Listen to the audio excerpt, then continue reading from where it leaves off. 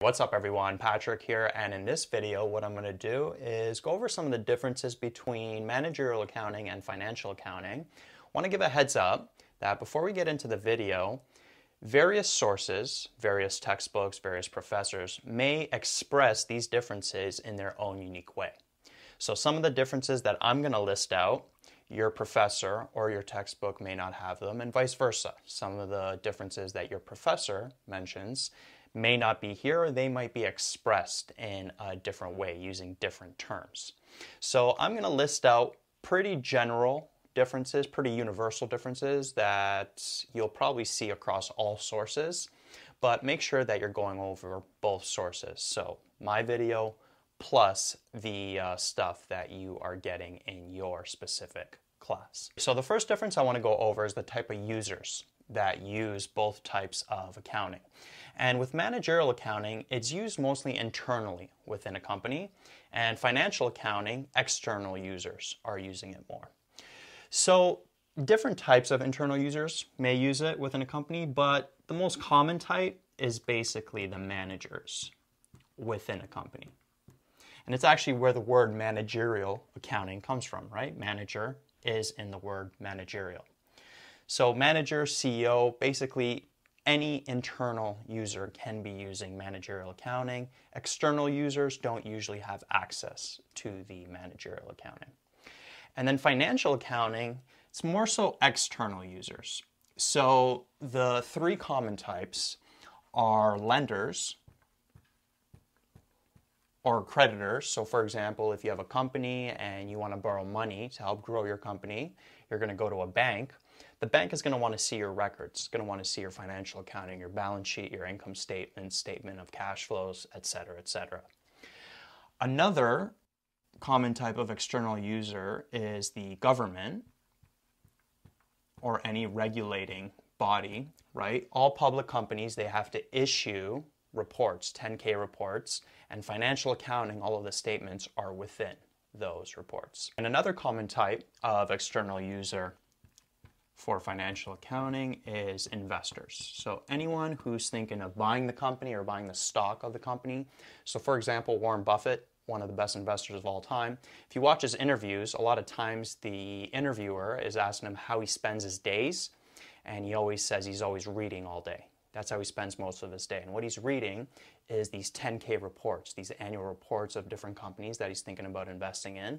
And he's looking at the financial accounting, all of the financial statements. Actually, a pretty cool article, one of my favorite articles of all time, describes this. I'll leave a link below if you want to check it out, about how he spends his day and how basically his whole day is spent reading these reports, him and his partner, Charlie Munger. It's a pretty sick article, so check that out. Another difference between the two is that managerial accounting, it's not mandatory or regulated.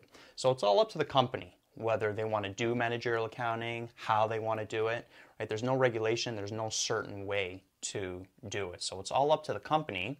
However, financial accounting, it is mandatory and it is regulated. Kind of mentioned that with external users, with the government, right? So all public companies on the NASDAQ, on the New York Stock Exchange, they all have to file their financial accounting to the SEC, Security Exchange Commission. And it's regulated by different accounting bodies. They have to follow general accounting principles, right? The financial statements. So that's another big difference between the two. Now, the different types of reporting that both of them have, managerial accounting has segmented reporting, and financial accounting has consolidated reporting.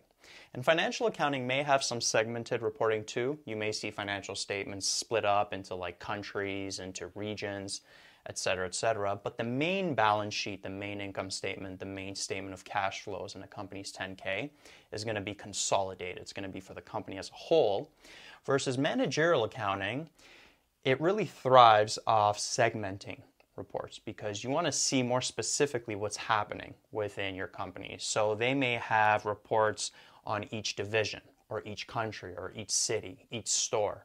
They may have reports on each manager. And if they want to get really granular, maybe on each employee, how much revenue a certain employee is bringing in versus how much resources they're taking up. Another difference is the type of information that both use. So managerial accounting, it's more so concerned with relevant information, while financial accounting, it's more so concerned with precise information. There may be different terms that describe these in your textbook, so you may see a term come up like timeliness, right? So timely information, same thing as relevant information, or maybe even flexible information. While precise information, you may see terms like verifiable information or reliability.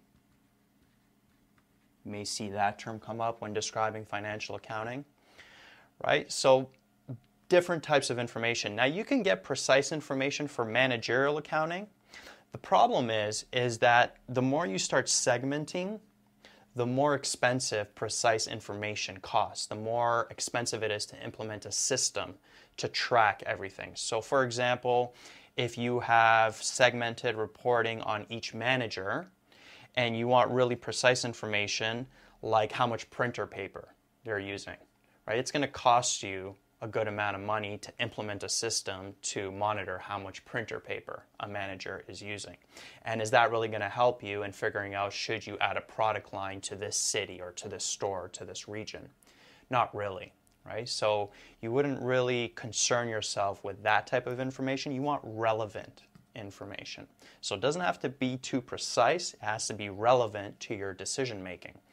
Versus financial accounting, it has to be precise, because again, external users are going to be using it. And if it's not precise, then there could be lawsuits filed, right? So there's a lot of types of cases where companies are cooking their books, for example, right? They're not giving precise information, lawsuits come up. And because the reporting is consolidated, the precise information doesn't cost as much to get. Because if we go back to that printing paper example, if you are looking at the printer paper that a manager is using, that is going to take a lot of resources to monitor, versus if you're looking at the printer paper that a company as a whole is using, it's not going to be as tough to monitor that or tough to get that number, right? It's still going to be precise, but it's going to be for the company as a whole. So there's always these trade-offs between precision and costs of a system to implement that, especially with segmented reporting. And the last thing I'll mention about the two is that managerial accounting, more so concerned about the future, about future decisions. So as I mentioned before, maybe should we add a product line to this company, to this city, to this store, to this region? Budgeting as well, that's a future decision. You're going to get a lot of budgeting questions in this course. How do we budget certain costs, certain expenses?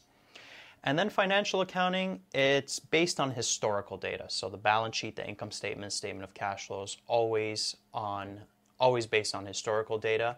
Now, financial accounting can be used for future decisions. So lenders, right? Should we lend money to this company? It's going to be based on the historical data. Or investors, should we invest in this company?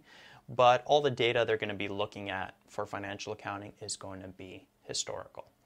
So a couple of differences here. As I mentioned before, make sure you go over the differences in your textbook, in your specific textbook, or the differences that your prof went over, because they may express them differently. And there may be a couple that I even missed that they want you to know for your test. So make sure you go over those. And that's a wrap for this video.